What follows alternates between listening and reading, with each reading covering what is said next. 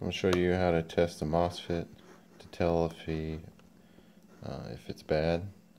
So on the right, I've got a bad one. On the left, this is a good one. So I'm going to show you testing both in both directions, and you'll see what to expect on the meter. So with your positive lead on your source, and your negative lead to the drain, right there indicates that it's bad. And if you test the gate, which is the next pin over, it also shows that it's bad. You can also switch your leads around.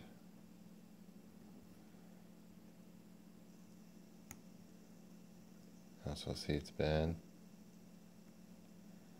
You can also see it's bad there too. The reason I do it both ways is because sometimes you can test this and it'll give you a false reading. And so you can pull that up and it might show like 0.384 or something, and then if you test this way it might show 0.384 again, and that indicates that it's bad as well. And I'll show you what I mean on this other one that's good.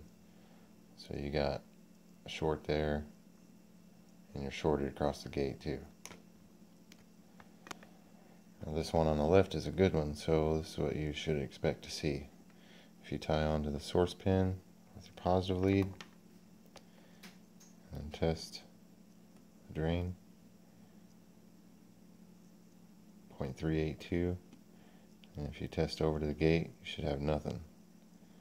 That's still a good MOSFET. Now if you switch your lead around and put your negative lead on the source and then test to the drain, you should have nothing. And then over to the gate, you should have nothing again. This is a good MOSFET. So if you have your negative on the source, test the drain, you should get nothing. Negative on the source, test the gate, nothing. And again, just to show you again, the positive lead on the source, test the drain, that's good. And you should have nothing here. That's good. So I'll show this one more time here. The source on this one, test the drain, you got 0.003, 0.002, that's a direct short. Same thing here. Now if you're still got your MOSFETs hooked up to the circuit and you test, you will always find from the source to the gate, you'll see 0.003. If it's hooked up to the circuit and you're testing, it will always show shorted here, and that's because the gate drive transformer is running from here to here, so it's automatically going to show a short. That's normal, and it would show that on both of them. But if you unhook it from the circuit, then it shouldn't read anything, but this one does. So that's definitely shorted. It's definitely showing shorted there. And like I said, I always test them both ways. Test them from with the positive lead on the source to the drain. And like I said, let me show you over here. So if you got that 0.383, like I said, I always switch them around and test, because sometimes you could get you can be fooled by that and think it's still good, but it may not be. So if you switch your leads around, and if it shows nothing there, if it doesn't read anything, then you're still good. But if it reads the same thing or a different number, then it's bad. And here's an example of what I mean by that. So this MOSFET,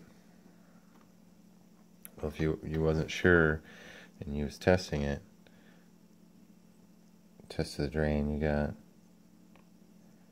0.212. So I mean, you might think, oh, this might still be good, but if you switch your leads around, see that? It shows the same thing both ways. That means it's bad for sure. Again, another simple test of a brand new one, and to show you what you should see. So from the source to the drain, 0.5, and to the gate, nothing. Now if you switch them around, source, drain, nothing, source to gate, nothing. This is a good MOSFET, it's brand new. And as far as the meter settings, you see we're on the diode test. And it also indicates in the corner here. I don't know if everybody's meter will, but this one does. Just a cheap meter. Works good though. You don't need a real fancy meter to test these.